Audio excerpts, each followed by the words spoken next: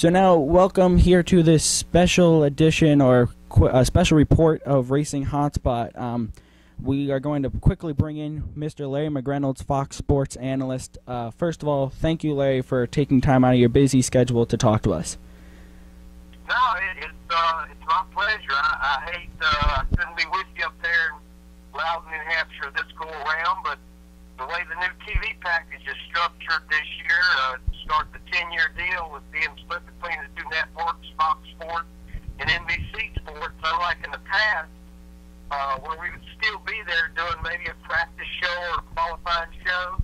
The way the new package is structured, Fox has everything on track from Daytona through Sonoma, the end of June, and NBC has everything on track from Daytona in July to Homestead in November. So, first time, I gotta believe it's the first time I've not been to New Hampshire for a race since they first started bringing the Sprint Cup Series there back in 1993. Wow, that's bittersweet, I guess. It is. I love going to the track, but it is kind of nice throttling back the schedule just a little bit. You know, it's not like though I'm sitting on the lake fishing or in the woods hunting or anything like that. They still keep me awfully busy doing studio shows. We still do Race Hub on either Fox Sports 1 or Fox Sports 2 every evening, Monday through Thursday at 6 p.m. Eastern.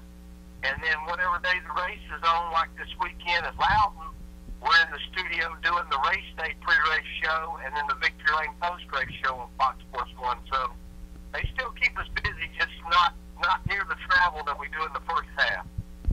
Well, I always look forward to race day in Victory Lane. Of course, I'll watch it afterwards this weekend because I'll be at the track, but you guys always put on a great show over at Fox. So let's get right into things, of course. We're just going to quickly talk about Speedway Safety. We've seen safety come a long way in the past or last 12 or 13 years, but we've seen a huge push for improvement the last couple months, and that's because of Kyle Busch's accident at Daytona. After Daytona in February, how do you feel safety has improved or developed at the racetracks? Yeah, I kind of hate it when it takes something kind of bad to happen before we react. I wish we could be more of a proactive sport than we are as a reactive sport.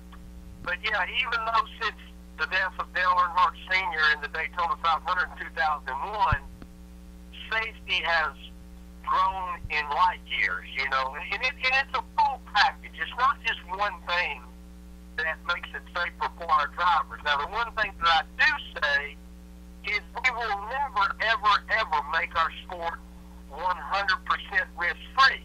And you know what? We probably shouldn't. I mean, we don't want to see anyone get hurt. Certainly don't want to see anyone get killed. But one of the attractions of our sport is it's a sport that's fast, and it's a sport that's dangerous. And I think if we ever completely abolish those two things about our sport, it will lose some of its flair.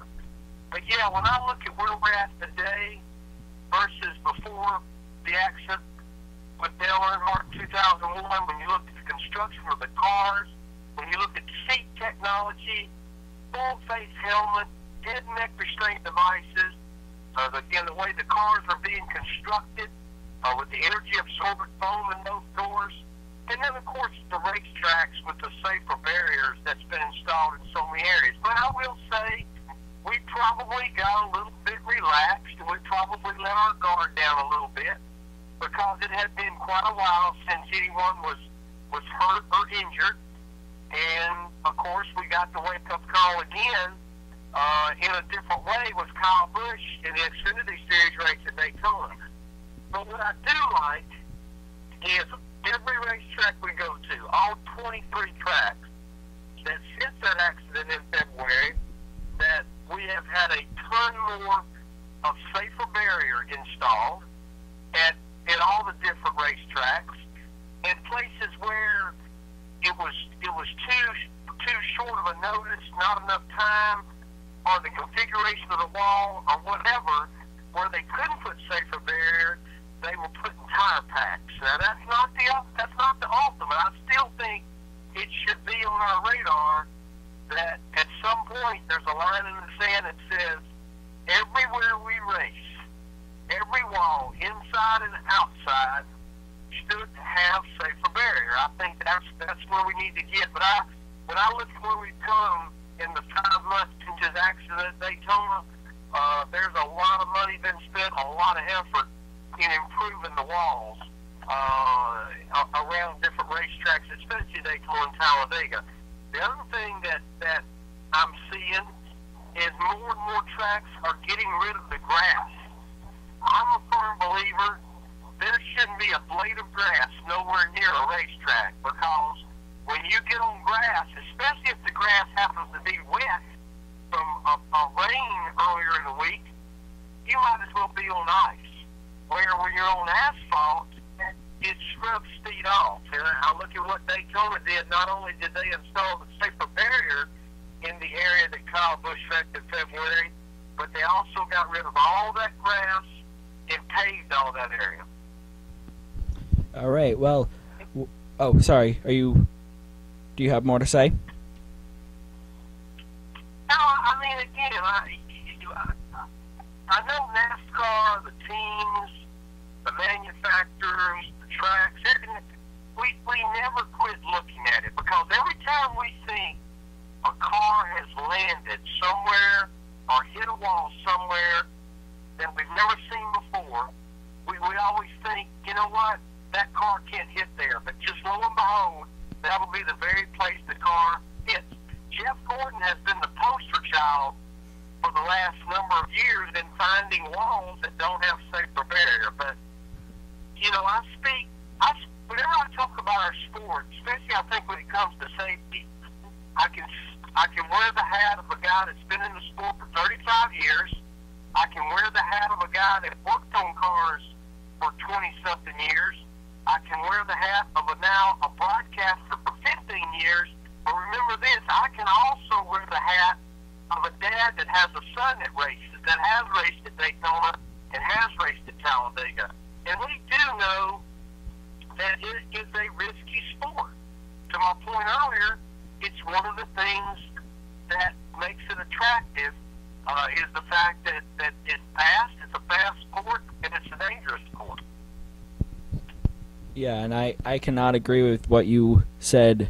I can't agree anymore. And I would have to just quickly point out, up at here in Loudon, they took away the grass on the back straightaway, and they put safer barrier along that backstretch wall from turn 2 to about I'd probably say 200 or 300 feet from turn 3. So NHMS is definitely taking that into effect and put in safer barrier. Well, and in the track's defense, you know, and I probably was one of the ones that was more vocal after Kyle's accident that what are we doing? We're 16 years into this project and we still have walls without safer barriers. That's not acceptable. But I will say, safer barrier is a very expensive thing to do, which honestly should not be an excuse. In some cases, the walls have to be completely replaced because, you know, there's only certain walls that will accept safer barrier. And then also we have to remember every racetrack we go to, for the most part, has to accommodate different series. Sometimes the road course in the infield, so that can become a bit of a challenge, trying to put safer barrier all the way around the racetrack, inside and out. Yep, and like I said, couldn't agree with you more.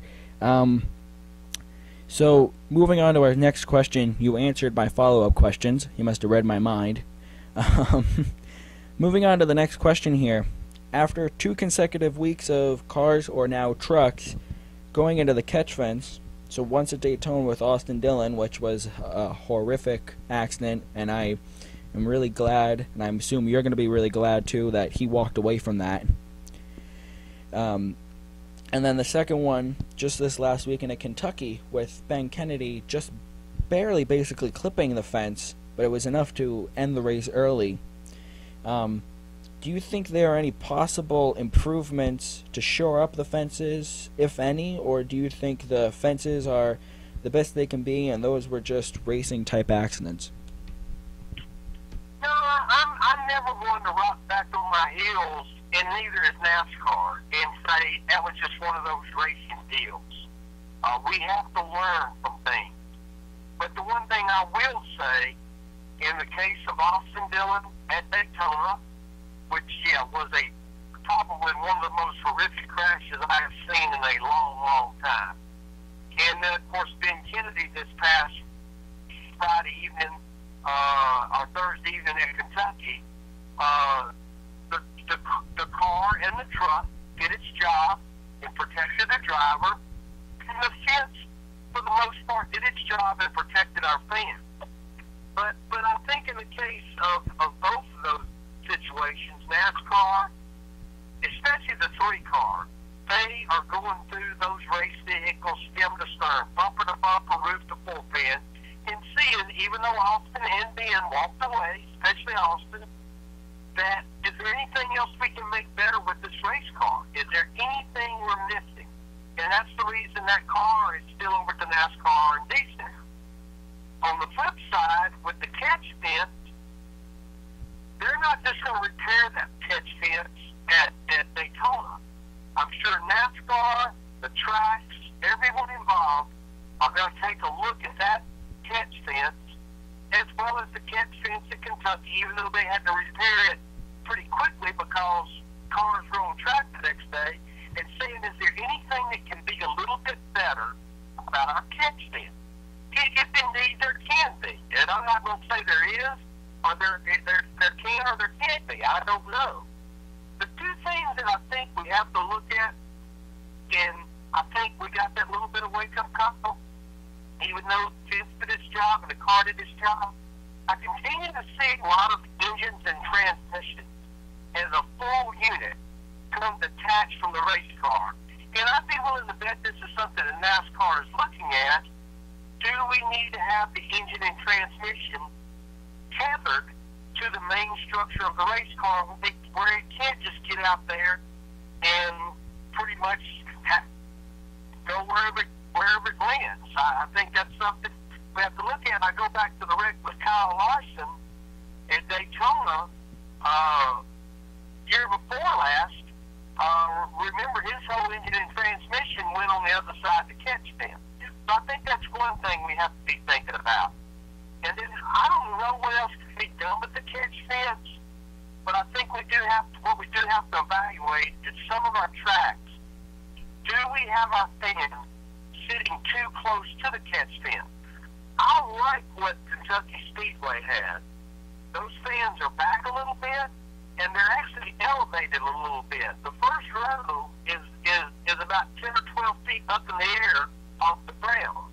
So I think that's something, and I think Daytona, even though their backs are against the wall trying to finish this Daytona riding project, they have a golden opportunity to evaluate, do we have our first few rows of seats too close to the catch fence?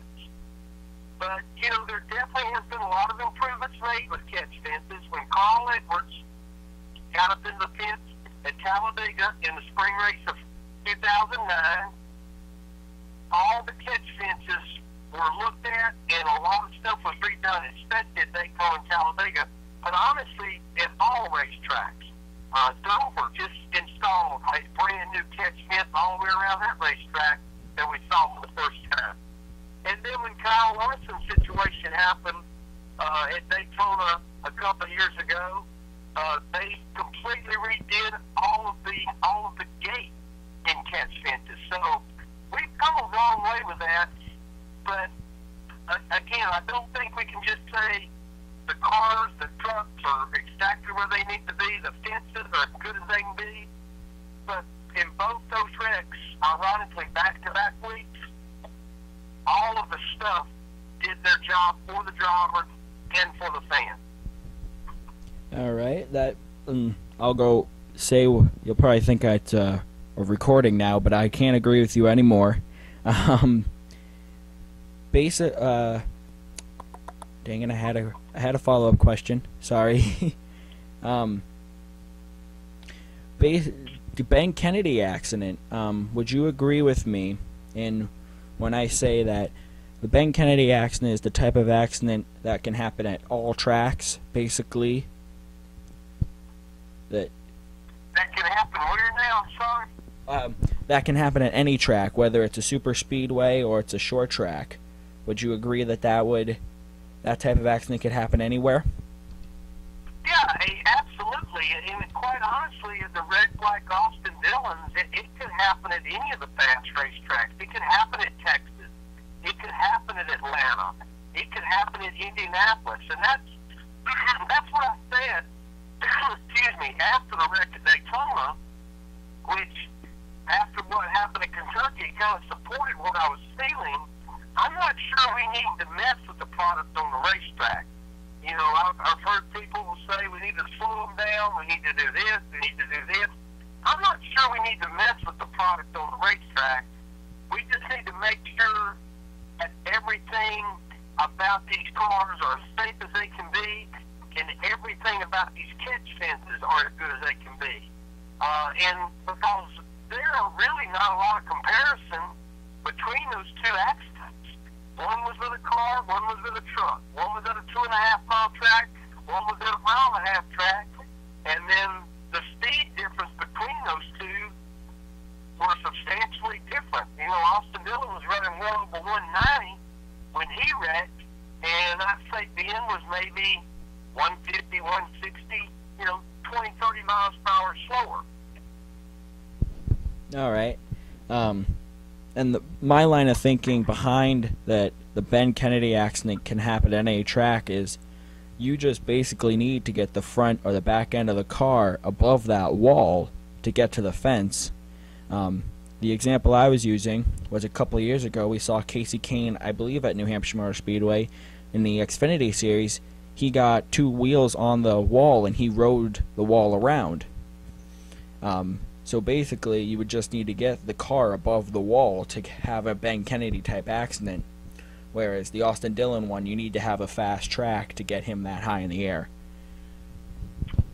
Yeah, like I say, there's never two accidents the same, and there's never an absolute formula for how two wrecks are similar. You know, they're never the same. Everything's always a little bit different.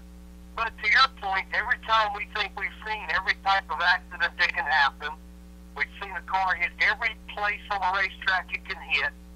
All of a sudden, when we feel that way, we see something we've never seen before break out. And I think that's certainly what NASCAR and the tracks are continuing to look at. All right. Well, we'll keep this interview rather short, so we'll get to our last question.